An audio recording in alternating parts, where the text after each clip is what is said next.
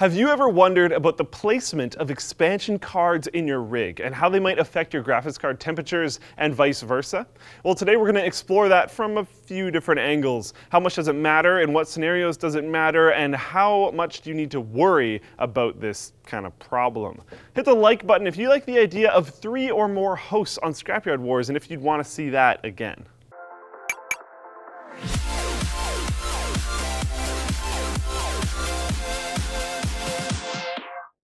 Intel brings DDR4 to the mainstream with their new Core i7-6700K and Core i5-6600K processors. Check the link in the video description to learn more.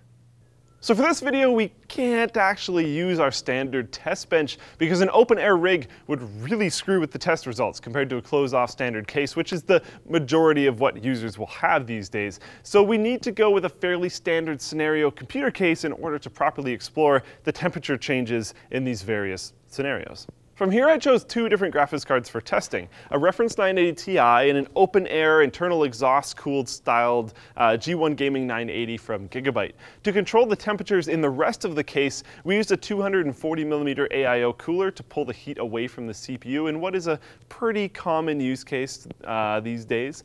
And we used a control graphics card to interfere with the airflow of the 2 other test cards. I use a Titan X as our control card as it isn't too long and as it isn't too short, but being a blower style card, it shouldn't be dumping a huge amount of heat into the rest of our bench and messing with the card in more substantial ways than just blocking off some of the airflow.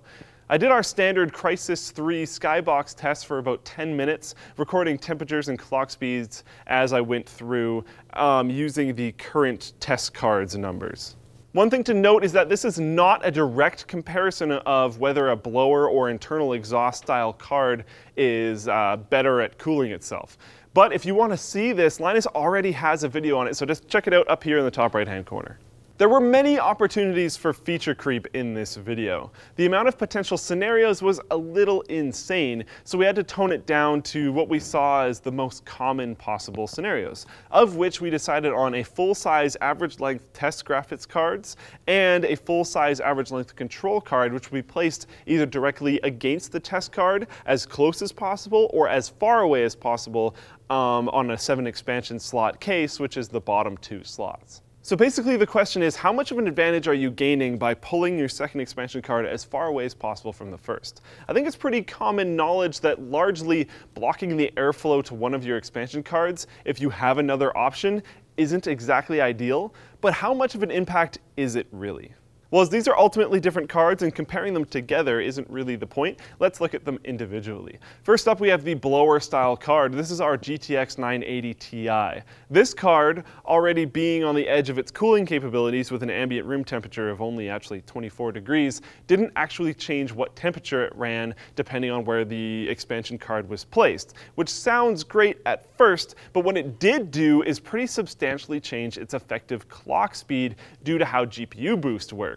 Check out the video in the top right hand corner here if you want to know what the heck GPU boost does. The difference here between no control card installed and the control card in the worst possible position right next to our test card is a whopping 114 megahertz, which would actually be quite a noticeable difference in terms of performance. But that's not where the story ends, as the difference between the control card being right below the test card and the control card being as far away as possible is still 88 megahertz, which is still a very noticeable performance improvement just for optimizing your expansion card layout.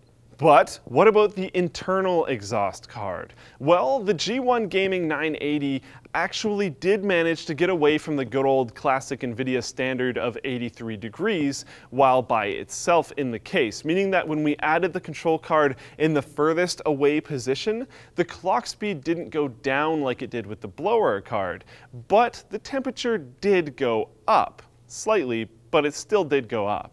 That being said, when we put the control card right up against it, the temperature shot up to the previously mentioned 83 degrees, and the clock speed shot down by a huge 139 megahertz.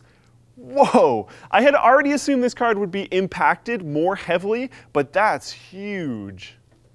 So in conclusion, this whole thing probably wasn't as surprising as it was interesting, to me at least. Sure, bad expansion card placement might not always even be up to you. You might have to do certain things.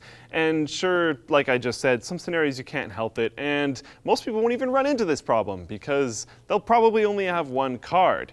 But there are some scenarios, even if you do only have one card, the ever more popular as time goes on small ITX style systems where you may have to put your card directly against a side panel, for instance, could benefit from this knowledge, and you may want to stay wary of that when choosing a case. TunnelBear, the easy-to-use privacy app for mobile and desktop internet browsing. You can use TunnelBear on iOS, Android, Mac, PC, and they even have a Chrome extension that lets you tunnel or browse the internet as if you're in one of up to 14 different countries with ease. One of my favorite uses of TunnelBear is the ability to access websites that are geo-blocked within your country. It's super easy to install and use, and they even have, if you have issues, they even have support bears standing by 24 hours a day to help. They currently serve over 5 million users, and you can become a user absolutely free by heading over to tunnelbear.com/LTT. They give you 500 megabytes of data for free every month, but if that's not enough for you, they have unlimited plans starting at a very reasonable, about $6.99 per month.